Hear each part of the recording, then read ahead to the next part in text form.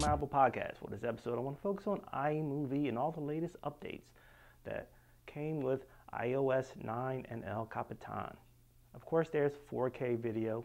You can shoot 4K video on your new iPhone 6s, and you can view it on your Retina iMac, and as well as edit in Final Cut and iMovie. That's a great feature to have. But what's really exciting, at least for me, is the ability to edit movies created on your iOS device on your desktop. That's right, up until this point, you could not do that.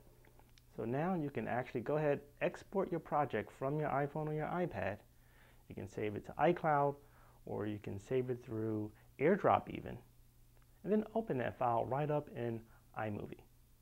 So let me just take you through the steps and how that's done. It's pretty easy.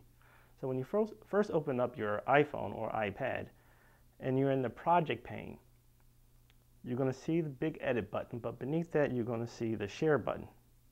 When you click on that share button, you'll see you have several options. You can use AirDrop to save to your desktop, which is a very quick way to actually transfer project files. But what's also nice is you can share it to iTunes and most importantly to iCloud.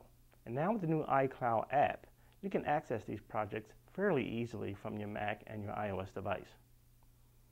When you open iMovie on your desktop, you'll see an option under the File menu to import from iOS. It's really that simple. Files come in almost instantly.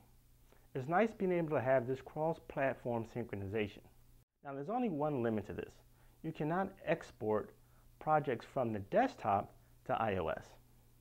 And the main reason for that probably, and I'm going to speculate here, but there's still a lot of features in the desktop version that are not available for iOS. So it'll be difficult to transfer those files to the mobile platform. But stay tuned, I'm sure Apple's working on that.